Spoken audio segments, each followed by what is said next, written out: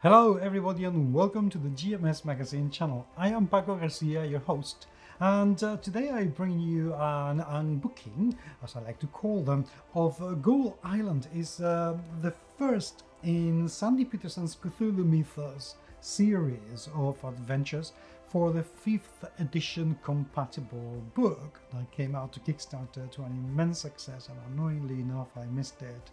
Rule for what? Bringing Cthulhu to fantasy. But are these books actually worth the amount of money that you have to pay to get your hands on them? Well, I'm about to tell you. Welcome to the GMS Magazine unbooking videos.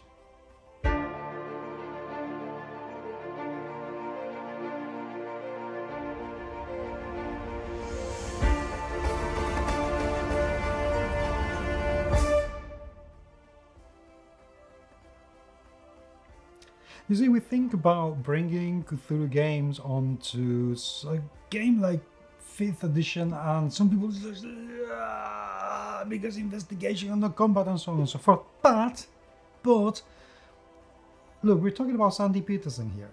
Okay, we're talking about the person who started the Call of Cthulhu game. If he knows something, he knows Cthulhu. Probably personally. So I have to give him the benefit of the doubt. I had to, because also I have to say thank you so much to my friend who sent me these 2 books in the post just so I could take a look at them, which is absolutely wonderful because I was gagging to look at them. Okay, these adventures are a monthly release that very much in a line like the Pathfinder adventure path. It's meant to give you, over a number of issues, a big full campaign. And these are 2 of the first ones that have come out. Ghoul Island is the name of the campaign, and we have Act 1, Voyage of Farzeen, 2 Farzeen, and Act 2, Ghoulocracy. There are another 2 that I don't have, obviously, for this campaign. Now, what is the production like? Because to be honest, I don't know much about the plot, other than when Eric Scott DeBee read it, he liked it so much that he wrote a novel about it. Now, I trust Eric implicitly, so this must be pretty good. So, what are the books like? Let's take a look. They are, letter size books, hardcover, which is quite hard and quite coverous, with an absolutely beautiful illustration of an incredibly friendly and welcoming looking deep one on a boat that's been likely sunk or is flying somewhere or is doing something really mysterious and fascinating. I would love to find out what it is. I'm gonna have to read this, but I like the deep ones because they are adorable. And in the back, we have a truly evocative and gorgeous illustration. I have to say, if I move this a little bit, you may be able to see, hopefully, yes.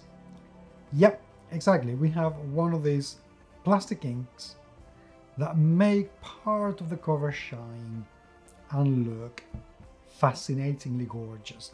The printing is so sharp, the color is so vibrant, and this feels so solid in my hands, which is absolutely wonderful. What do we have inside though? Well, inside, illustration. I like this person. I want to get to know him.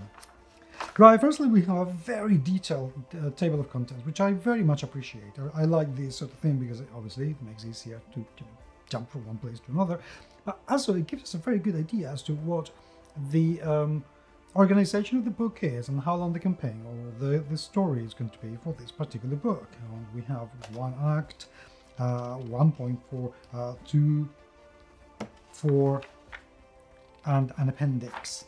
And we have, the storm, mutiny, the mutineer's dilemma, and then investigation. Everything seems to be very detailed, which is lovely because it's also telling you how to run the campaign and where everything is. It seems to have been very well thought out. The layout is beautiful, very simple, very nice. Love the background watermark, which is lovely. It's visible, not so much that it becomes annoying to the eye. The illustrations are fantastic, every single one of them. I mean, the cartography is lovely. Let's find another illustration. Look at that. It's absolutely beautiful in every way. Ah, look at him. Look at him. Who wouldn't want to be friends with this? Who wouldn't want to be friends with this? Come on. Come on. People, be serious. So the whole thing, I'm not going to go page by page because, come on, that would be a bit too much. The whole thing is incredibly well produced, which is what you would expect. Now, is this worth the amount of money you have to pay to get your hands on it? For me, unfortunately, it's not, for one reason and one reason alone, which is postage. This costs, if you buy it in a store, each one of these is going to cost you $25. It's a little bit of money, I have to say, and although monthly, on a monthly basis is not huge, it's a fair amount of money. If you subscribe, however, and have it shipped, then it costs $19.99, which is great if it wasn't because I live in a country where the shipment would put the whole thing on $30. Ouch. Big ouch. And why do I say big ouch? Because, my dears, if I come here and take a look at one of the Pathfinder ones, which I've been collecting since the very, very beginning of this, it's about the same, but it is soft cover. And with the discount, including shipment, I pay less than $20 for this. In my house, from the US. It's a massive difference. Yes, I appreciate the hardcover. It is wonderful and it's going to last. You know, this is something that I'm going to be able to give to my niece for the inheritance when I die in about 100 years time or something. But it puts it completely out of my reach because for $30, ouch, ouch, I can buy a whole game for $30. So it's the postage. I understand this is nothing to do. $20 for this is amazing value, absolutely amazing value for money. And I would highly, highly recommend it. So if you live in a country where this is not something that is going to break the bank, because shipping, definitely were worth it, I would go for it. But if not, I'm afraid that this needs better distribution to reach to more places so I can decide which one of these two I want to keep. But for now, because $17.99 in my home, nearly $30 in my home, I'm afraid that Paizo wins. But this is wonderful.